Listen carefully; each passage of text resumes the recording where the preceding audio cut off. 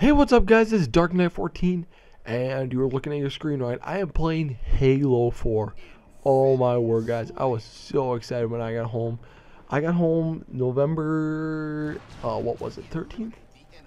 No. I got home last Tuesday. I don't remember the date. I just know I've been waiting to play Halo 4 since November 6th. I went to GameStop at midnight, November 6th. And I picked up my limited edition Halo 4 Xbox, and it's been sitting in my college room since November 6th, and I have not been able to play it. I finally got it home Tuesday, and literally, guys, when I plugged in the Xbox, I turned it on, and I heard it, the sound of it turning on, like the Halo 4 sound, and it turned blue. I just started cheering. I was like screaming, and I was freaking out. I was so excited, man.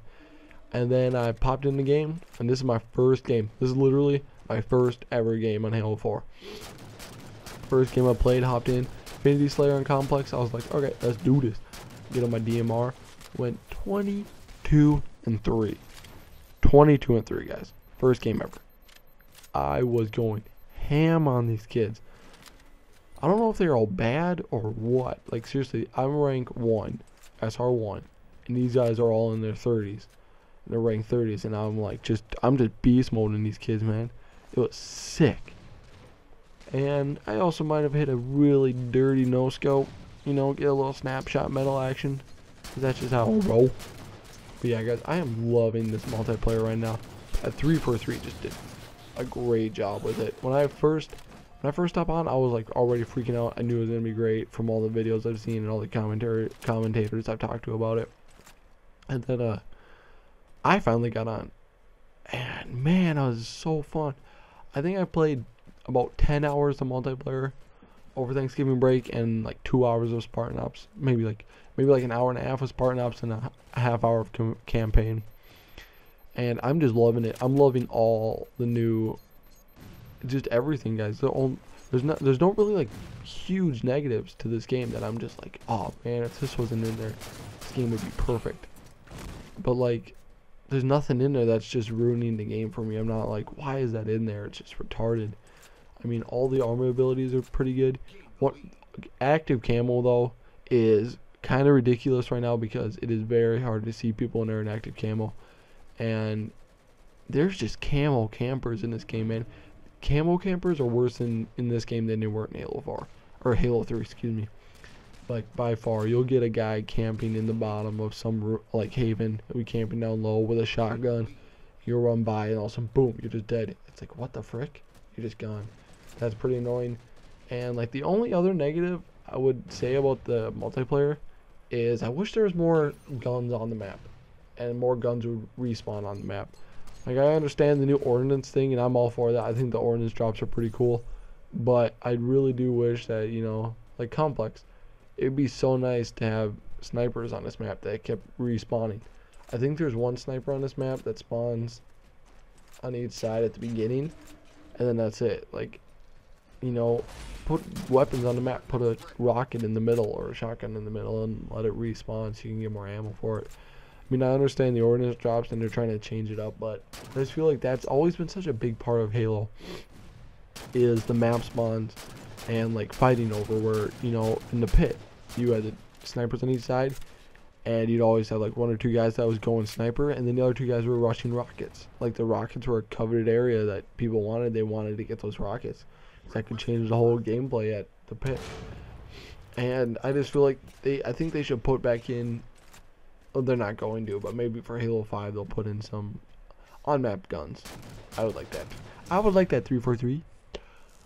Well, let's moving right along to the positives of the game, which is basically everything else. This game is awesome.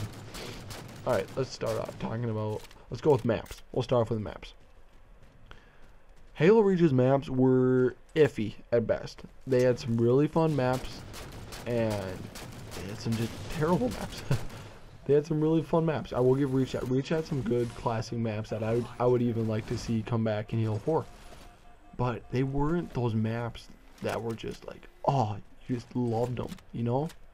Like, Halo 3 had multiple maps I just loved. The Pit, Guardian, Valhalla, High Ground. Loved them. Just absolutely loved them. And Reach, I didn't really have any maps that I was just like in love with, you know. Whereas Halo 4, I am loving these maps. I am enjoying almost all of them. There's not really any maps that I'm just like, oh, come on, this map again? I don't want to play. Like, Abandon, very fun map. I love Abandon. Adrift, another great map I love. Haven's a super good map. I like Haven. Haven is probably the map that feels the most Halo to me. Ragnarok, it's like one of the best maps ever. It's just Valhalla remade to look better. The graphics look amazing on Ragnarok. Exile is a really fun map. I love Exile. You know, there's just good map. Even Complex. Complex is my friend Mike, who's been playing Halo since Halo 1. Me and him are just huge Halo nerds.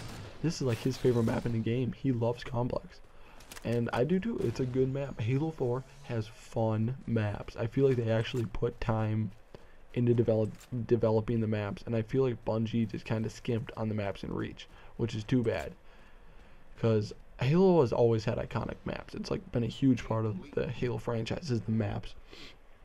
And I can't wait for the map packs to see what other maps 343 is going to be bringing us, because I'm loving all the maps we already have now. Alright, let's move on to the weapons though. The weapons in Halo 4. Now when I first heard Halo 4 was bringing back the BR, I was all excited to use it. I thought for sure everyone was going to be using the BR, and the DMR was going to be like an afterthought on huge maps like Ragnarok and Exile. But it's quite different actually. I think DMR is the better gun.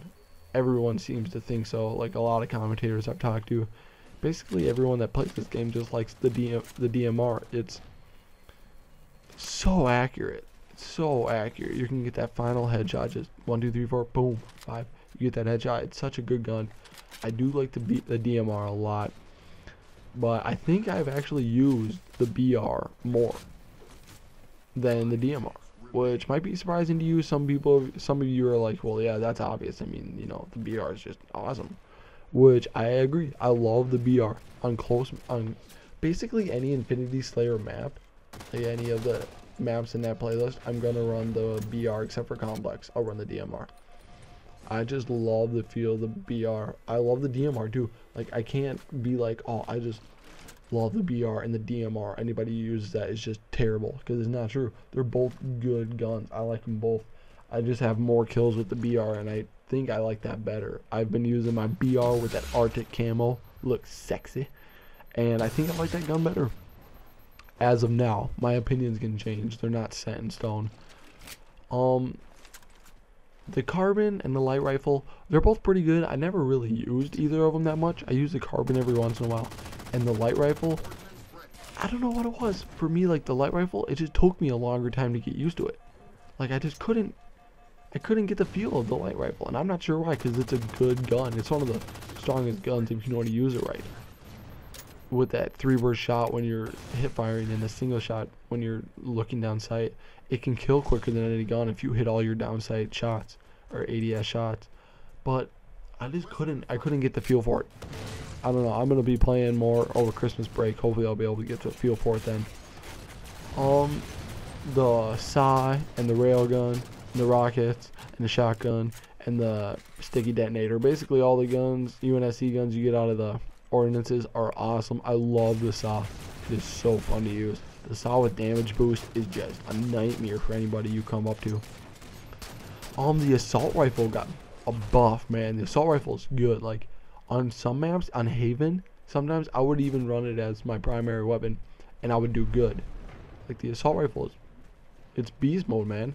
I like how they buffed it up. I think that's pretty good. It's good for the I think it's just good. I like it how they did that. Let's talk about some other weapons. The binary rifle is just insanely powerful. One shot kill to the chest. You don't even have to hit him in the head. I don't even aim for the head with the binary rifle, because if you can hit him in the chest, it's a one-shot kill.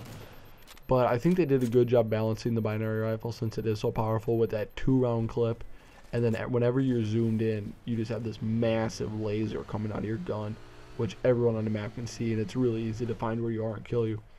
Which is why basically I don't ever zoom in with the binary rifle. I'll like look cross map, just kind of looking, either with my DMR or I'll just have the binary rifle out looking, and then as soon as I see a guy, I quick scope him. I barely ever hard scope, like ever, with the binary rifle. I quick scope most of the time, or I just go for the no scope, because the binary rifle surprisingly is really good at no scopes. The binary rifle and the beam rifle are just good at no scopes. I'm not sure what it is. The beam rifle is also a really beast gun. I love it. The sniper is just a fun. I love all the snipers in this game. I just like the guns in this game. I think they did a good job with all of them. Even the secondaries, the Magnum is awesome. It's a very good gun. I'll take on guys who have a BR or a DMR with my Magnum, and I'll win. I mean, it's a good gun. The bolt shot is just dirty. You charge that thing up, use it as a shotgun bolt. It is a good gun. All in all, like, I think 343 did a good job. I like the new loadout system. I like all the little armor abilities and the support upgrades that they put in there. None of them feel overpowered or like they're game changing, which is the most important thing. None of them are like, oh my word, everyone's running this and it's just changing the gameplay and it's ruining it. There's nothing like that. They're all even, they're all balanced. It feels good. I like what 343 is doing with this, and I can't wait to play more of it, and I honestly can't wait for Halo 5 and 6 to see what else they bring out. Let me know you guys. Watch this, watch this. Boom! Oh, that was just nasty, man. I was freaking out when I hit that no scope. Literally, I started screaming. Oh man, I lost it, dude. That was sick. Beauty, beauty. But yeah, let me know what you guys think about Halo 4. I am very excited to be playing this game. Can't wait to bring you guys out more content. This has been Dark Knight 14, and I will catch you later.